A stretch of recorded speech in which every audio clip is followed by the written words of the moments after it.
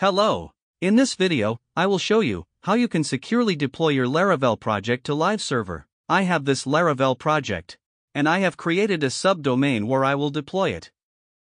So the first thing you need to do is to upload all the files inside public folder to the root folder of your domain. I am using subdomain, but if you want to deploy on your primary domain, you should upload all files inside public folder to the public_html folder, because that is your main folder.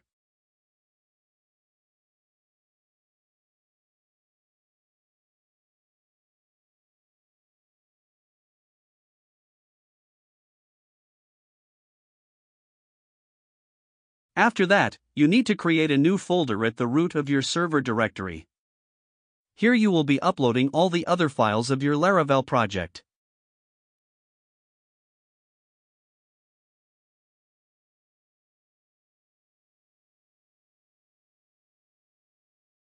You need to zip all files except the public folder.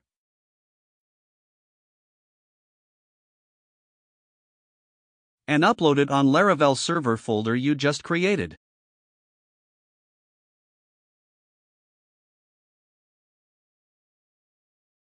After that, you need to extract the zip file and delete the zip file. Then go to your domain folder and open index.php file. You just need to set the path of these files to the Laravel server folder you just created at the root of your server. Save. And now your website will run. And it is secure, hackers won't be able to access your server files. Only the public files like CSS, JS or images will be accessible. Now let me show you how you access storage files from it. First, let me upload a file in storage folder. Storage, app, public. I am going to upload a simple image.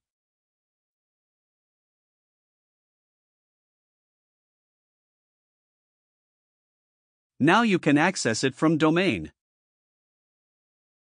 First, you need to create a symbolic link to the storage folder. Open Terminal from your cPanel. Run command, ln, it means link. -s, it means symbolic, so we will be creating a symbolic link. And then the source path, which will be the path to storage app public folder in your Laravel server.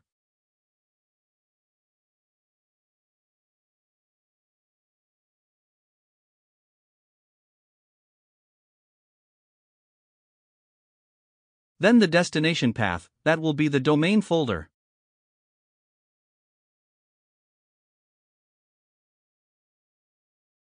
And the shortcut folder name will be storage.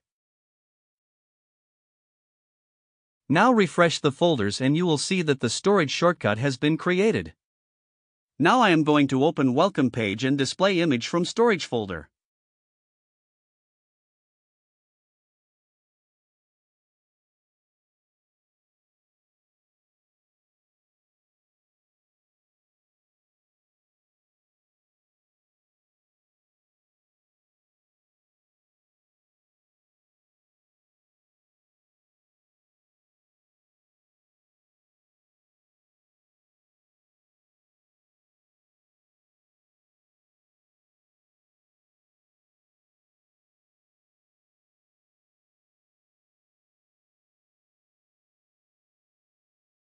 So that's how you can deploy your Laravel website on live server without compromising security. If you face any problem in this, kindly do let me know.